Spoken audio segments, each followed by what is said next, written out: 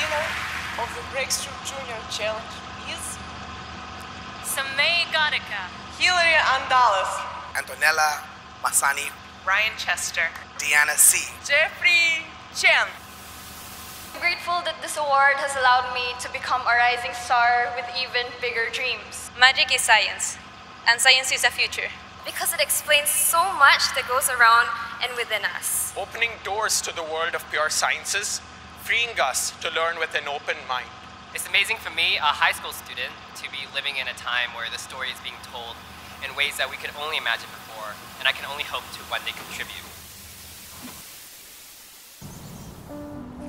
So it seems like now, more than ever, there's an increased need for science. Whether that be discovering new things or solving the world's problems or just exploring really cool ideas, science is needed now more than ever. But all that science is meaningless if we don't have a way to share it with other people. And that's where you come in. There's this really cool challenge out there called the Breakthrough Junior Challenge, where you and other teenage scientists and communicators from all around the world can create a 3-minute film on whatever scientific concept or idea of your choosing. But before I forget, I want to talk to you guys about the prizes because they're pretty cool. Every year, one lucky person among thousands is chosen as the winner, and that person receives a $250,000 scholarship, which they're definitely gonna need, $100,000 for a laboratory to their school, and $50,000 for their teacher. Plus, they get invited to the Breakthrough Prize Ceremony, which every year hosts some of the brightest minds in science, media, and tech.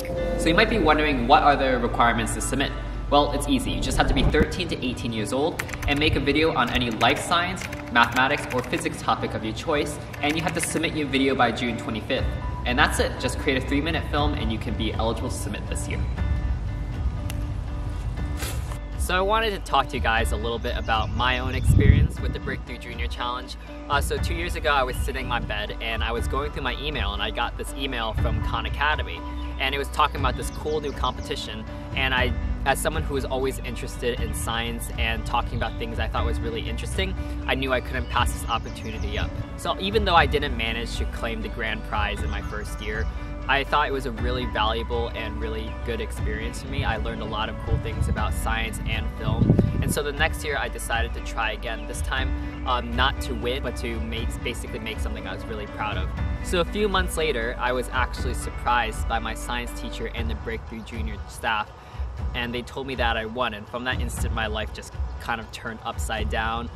It was pretty much one of the greatest moments of my life. I was brought to the Breakthrough Prize ceremony. Good evening and welcome to the presentation of this year's Breakthrough Prize, where I got to meet my personal scientific heroes. I saw my friends on stage, and it was just a really cool experience. But the challenge is more than winning. Every year it's just really cool to see all the interesting films that other people make, because people find really cool concepts and ideas that they're excited about that you might have never heard.